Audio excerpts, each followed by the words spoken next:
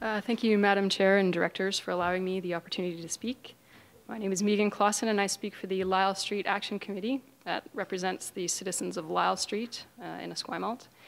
And my comments are concerning Agenda Item 8, the Biosolids Energy Center siting. I'd like to bring your attention back to effects on local residents. With all the difficulties residents of Esquimalt and Vic West have had with this project in recent months, local residents groups like ours remain extremely interested in all the activities of this committee. I would even go so far to say that we wait for your documents with the same zeal that royal watchers wait for pictures of royal babies. We download your staff reports and we swap them around like internet chain letters, and then we read them, and we read every single word of them just to make sure there isn't any unpleasant surprises in there, because we've been caught out before. So I'm aware that you've revised your document last minute, but the topic I wish to speak to, I think it still stands. So your early report contained a really disturbing sentence. If the bioenergy center is delayed, sludge would have to be trucked to a disposal location.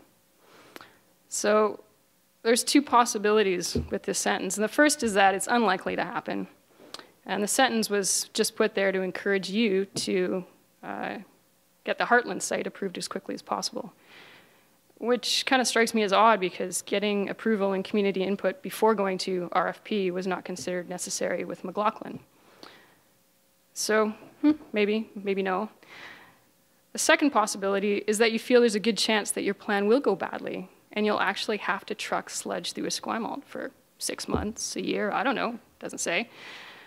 And I shouldn't have to remind you that Esquimalt Council and residents have told you again and again and again in every single consultation you have done that we will not accept all of Victoria's sludge trucked through our residential neighborhood, on our residential streets, past Macaulay Elementary School.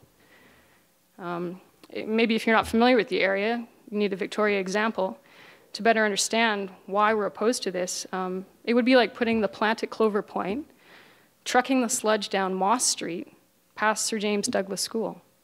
That's not okay. It's same size road, roughly the same length, school. So to be very clear, you chose to build a treatment plant in a location where the only road access is through a residential neighborhood. Your plan contains no mandatory dock. So in reality, no barging. Even the last tenant of that site had a dock. They weren't great neighbors, but at least they had a dock and they used it. So if your plan goes bad and you haven't got a sludge plant before a treatment plant, the residents of Lyle Street and Esquimalt are not interested in suffering the consequences of your bad choices. You need to go back, read the results of the community consultation, take those results seriously, and come up with a better solution.